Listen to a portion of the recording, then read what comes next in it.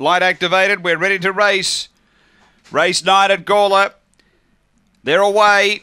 Great line out. Speed in the middle. I'm Zoolander crosses. I'm Zoolander gets clear of Eustace Road early. The margin 3. 3 away is Fabriental. Then Rock Away. Dana Big Carl.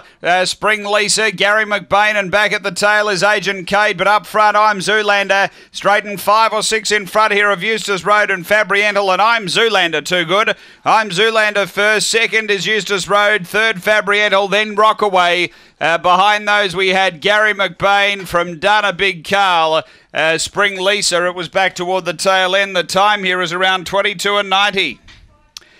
After the running of race number 9, numbers are 5, 3, 2 and 7. Number 5, I'm Zoolander, has been too good. Ken Trowbridge, and owned by K.M. Trowbridge and N. Newland.